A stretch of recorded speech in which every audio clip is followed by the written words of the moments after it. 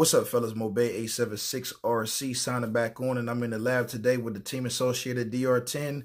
And this rig right here will be getting a highly needed upgrade to keep this thing more stable while going down the street.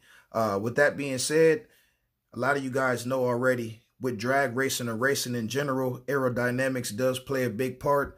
And one thing that this thing is lacking is better airflow going underneath the car. As you guys know, this is nothing but a short course truck chassis with some modified arms and suspension. So the problem that I tend to have with my DR10, and I'm sure a lot of other guys can agree to it, you have side Nerf bars right here.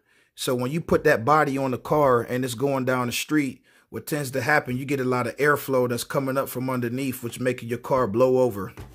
We're going to solve that problem today. Hopefully we're going to solve that problem and curve it a lot by putting on these 3D air dams and replacing them with these side Nerf bars right there. So what I'm going to be doing today, fellas, is installing these and let you guys follow me along with it. Let's get it. Fellas, you can never go wrong with some MIP tools. All right, let's go ahead and start this process real quick.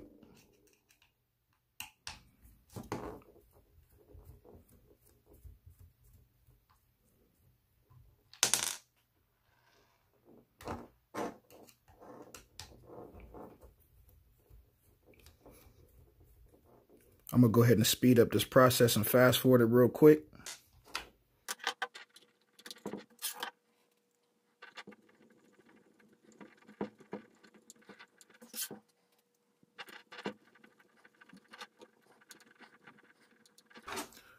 All right, fellas, we got one side on, another side to go.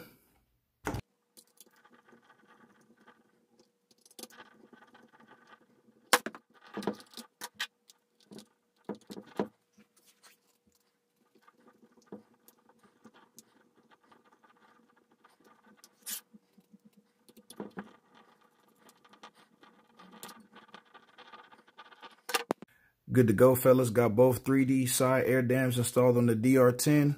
Definitely give it a better look to me, in my opinion. And these things are inverted, so it's definitely going to help with the airflow a lot. And that should help you from flipping over so easy. Comment, share, like, and subscribe. Hopefully this video was helpful for somebody that might be doing the hobby. Let me know what you guys think. Thanks for watching.